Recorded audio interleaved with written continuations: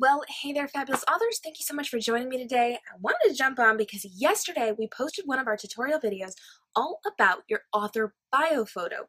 And we went through three really important things that you need to know when it comes to picking out your author bio photo. We talked about proper lighting, we talked about proper posing and not looking dated, we talked about making things look really modern, and we talked about having that high quality image even if you're not using a professional. And we talked a little bit about how to get a professional look even if you aren't hiring a professional. So if you have not seen that video, go check that out. That's over on our resource blog, and the link will be up in the title. And if you're watching our rebroadcast, if you're not here live with me or on my Facebook page, you can check the show notes below for that link. Now, I wanted to talk to you today about something we need to know after you've already picked out your perfect author bio photo, because the things that you need to know do not end with picking out that really good, high quality caliber photo for your author biopic.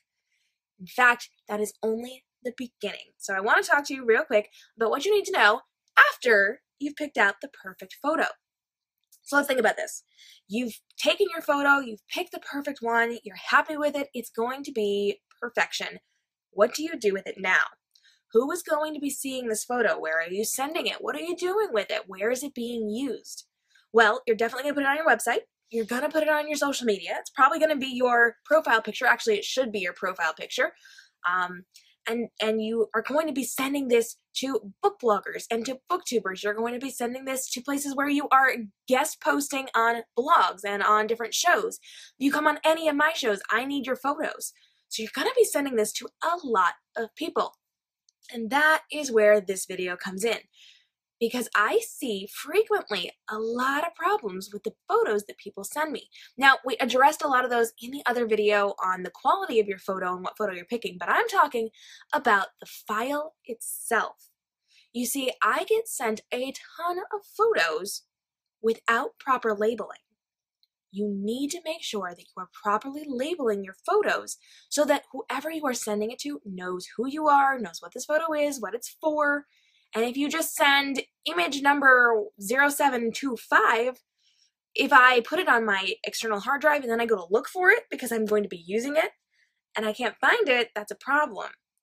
And if I have a file that I see but I'm not really sure who you are, or I don't know your face very well, I'm not going to know who that photo is. So you need to make sure that you are labeling your photo properly.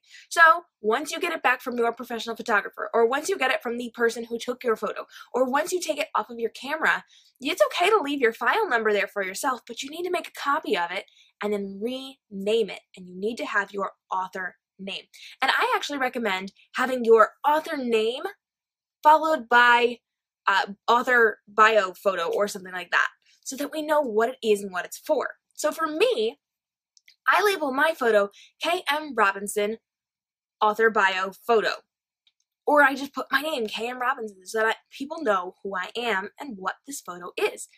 Because chances are not everybody knows me really, really well, and they would not be able to identify my face just by seeing it. Or they might put it on their computer, and then when they go to find it later, they may not remember that it was image number 0721.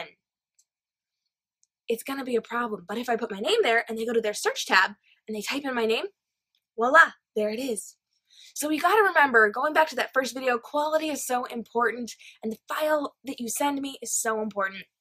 And labeling that is so important, because as someone who is using your photos, I need to be able to find you.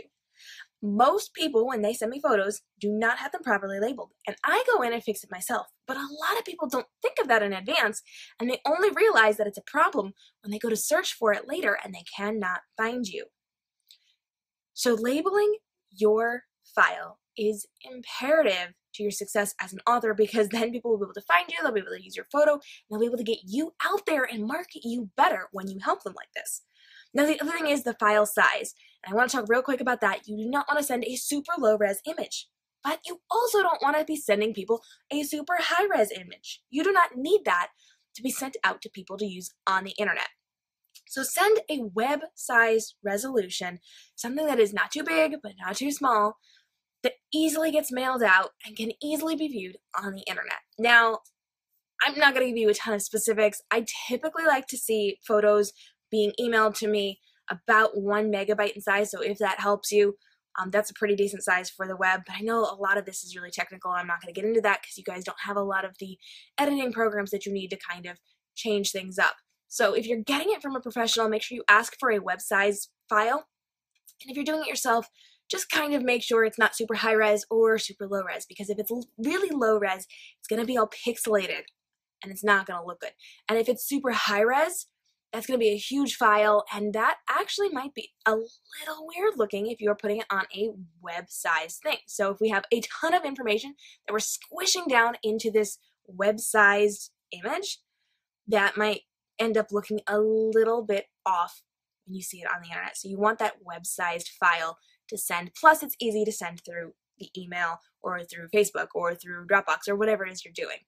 So make sure you have a web-sized file and make sure it is labeled with your name. Okay, I am doing the finger thing because I want you to label it with your name. If you don't, I'm not going to know who you are.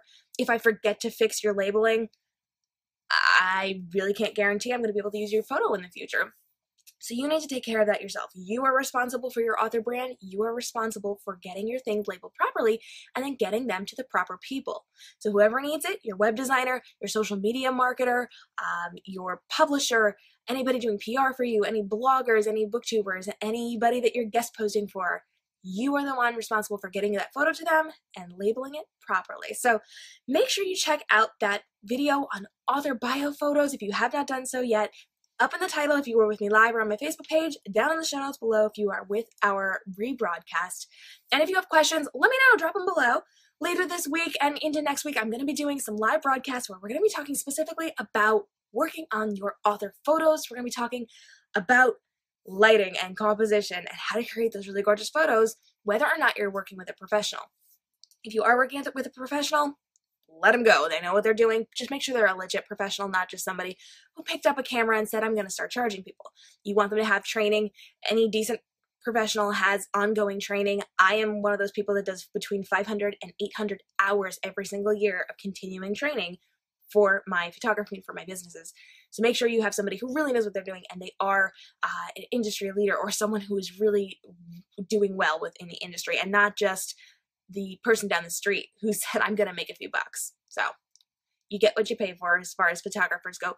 But I'm also going to be talking about how you can do really nice looking photos without a professional if you cannot afford one.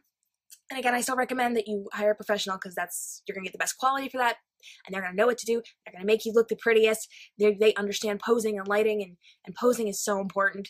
Really, really it is. If you can trust a photographer to do this, if you can pay someone, please do. It's really important. But if you can't, or if you don't want to make that investment in your brand right now, I'm going to be talking to you about things that are really important.